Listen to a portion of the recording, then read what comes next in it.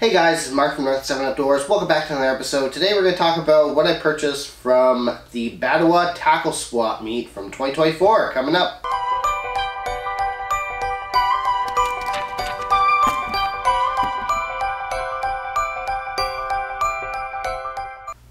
Alright guys, we're in the tackle room.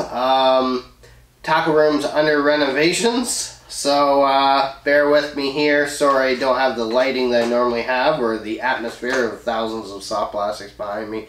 So let's talk about the Batawa Tackle Show. Batawa Tackle Show is my favorite tackle show for like small town or small vibes. It's $2 to get in. It's the best swap meet that I'm aware of where $50, you know, you can stretch it. In fact, I got all my soft plastics here for $36. It's 22 bags. So I mean, it's crazy. I got a couple $100 worth of soft plastics here. You know, it's not super big. They only have 50, 60 vendors, and it was important to go this year because the world's kind of gotten crazy in terms of like pricing, inflation, how much something is worth now versus what it was last year. So it's kind of, I didn't know. So basically swap meets are kind of all the same in a sense where I don't think, other than one or two vendors that come to like one particular show, I don't think that, you know, the same vendors run through most of them, and whatever the cost that they're selling is going to be, you know, the markup for items. So I wasn't really sure how much things were going to cost this year. So let's dig in. So I got everything from 3 booths, and one booth I just bought one thing for $1. I don't know, but mostly 2 booths. Only 3 booths there were worth buying something from, in my opinion, for the price that I saw. So let's dig in. So first thing here is the power bait. I don't even remember. It's the Ripple Shad here. It was $1. I was like, whatever, let's do it. Alright, let's dig into soft plastics. Okay. So when I go to a swap meet, I'm looking for a few things. Number one, I'm looking for, usually I'll see a price sign. So a $4, or if I don't see a price sign, I look for brands. Like I have specific brands that I enjoy. I enjoy the Berkley Powerbait Max Scent. I enjoy Gary Yamamoto, and I like Strike King products. Those are probably my 3 brands. I throw lots of others: Reaction Innovation, Missile, Gambler, Zoom, Yum. I'll throw anything, but I have my favorites, and I have a hierarchy of soft plastics that I like to use. So I saw this purple bag at this guy. He had a cardboard box. First person I stopped at, I saw it sticking out. He didn't have a price on it. It was like, how much are your soft plastics? He's like, $2 or 3 for $5. I bought 21 bags of soft plastics from that guy for $35. So, I mean, I'll give you a viewpoint here. Alright. These are 3 full bags of a Gary Yamamoto Swim Senko with a little swimming tail, his little craw, and an 8-inch grub. Okay? You walk into Bass Pro Shop, that's $35. So basically I got the other 18 bags pretty much for free. So, you know, I got Berkley Max Scent, Creature Hog. I got a bunch of Rage Tail. Now, keep in mind they were at $1.67, and again this is Canadian, so it's like $1.20 a bag US. So a few packs like the Summer Craw Rage Tail here are missing one. So they come in packs of 7. There's 6 in each of them. Most of them are full, but some are missing one. Again, they're $8 or $9 Canadian. If it's missing one, it's not the end of the world. I'm still saving 80-90% on that. Okay, so this is kind of cool. So when I find a good deal like that, I'm looking at the manufacturer, the tag on it, the brand. And this is actually nothing to do with Gary Yamamoto. I got it home and I was like, this looks weird. So this is actually, I've always wanted to try their product. This is before my time, but I've heard a lot about them. You can't really buy them in Canada, I don't think. But this is actually the Man's Hard-Nosed Floating Snake. And what's interesting about this, because I looked it up and I'm like, that looks like a man, so I had to do some research today. And what's cool about this is that they come in packs of 4. They're $7 US, so like $10 Canadian. And they come in packs of 4, and there's like 12 jam-packed in here. So there's like $20 worth of soft plastic. So that's pretty cool. I've got some Reaction Innovations, some Sweet Beavers there. Some of their Magnum Bug here, Bam Across. I think it's missing one there. But again, for $1.67, I don't care. Like, it's still 80% off, 90% off retail. So that was the steal of the show for me. That was the first person I stopped at. And because I feel like the deals are going to be harder and harder to find, I had to stop. I bought everything the guy had. He couldn't believe that I was buying all these soft plastics. But again, I'm not the best fisherman in the world. I do catch a lot of bass. I live in a great part of Ontario. You know, there's hundreds of lakes within an hour drive of me. And they're, you know, some are amazing. So I mean, it's nothing for me to catch 1,500 to like 1,800, maybe 2,000 bass in a year. So I mean, 20 bags of soft plastic sound excessive, but that's only a few hundred bass.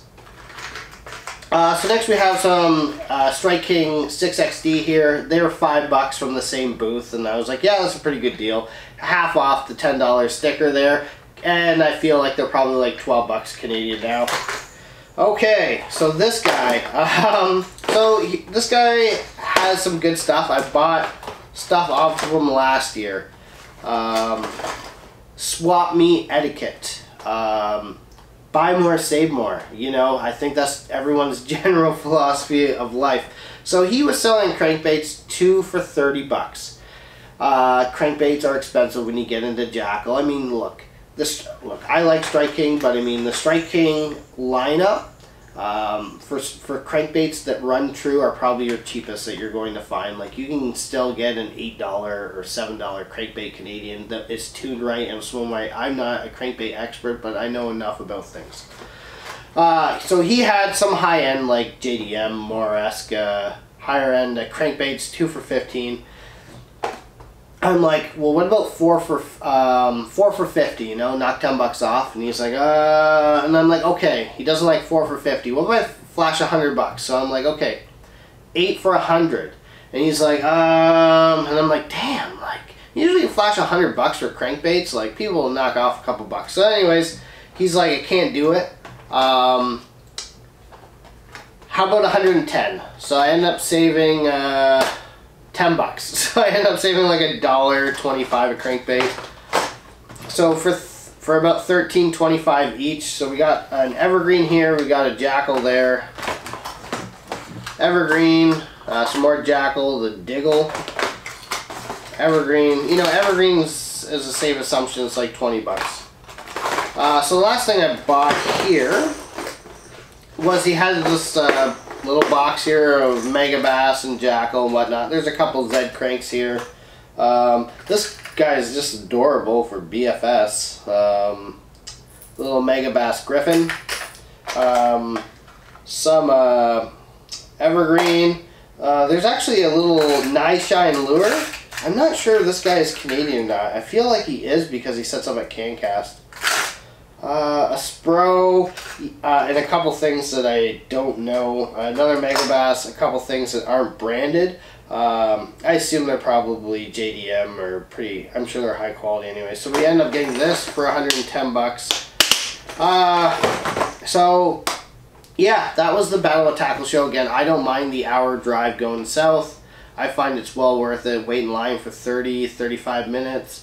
I was out of there by 9:30. Doors open up at 9. It's always the first Sunday of March. And it was interesting to see what the cost of the going rate of swap meet product is. It's definitely increased. If it wasn't for the soft plastic guys, one booth, it would have been very mediocre. That guy just getting awesome deals. It turned it an okay event to a very good event. Very happy with it. And yeah, so I'm kind of pessimistic to see how CanCast is going to go.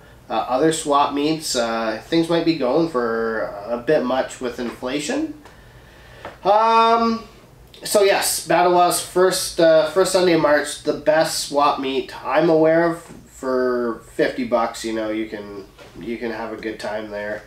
No real regrets there. I wish the guy would have played ball with me, but I mean, that's the thing about swap meets. I mean, he did go down a little bit. I did get a couple deals. At the end of the day, I did get like 20 megabass and jackal and evergreen cranks for like just over like $10 a pop at the end of the day, so that's pretty good.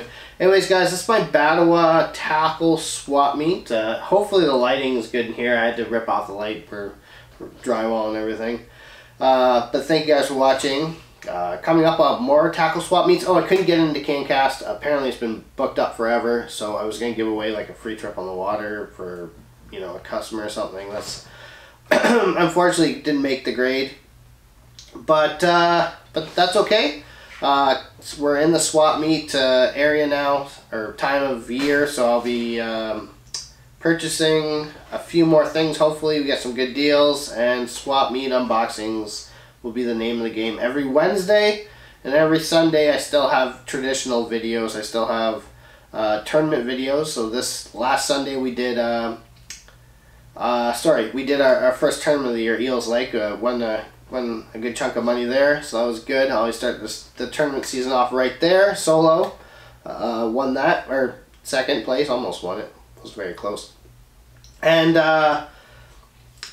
every Wednesday I'll be doing a swap meet if I went to a swap meet that week. So thank you guys for watching, and take care.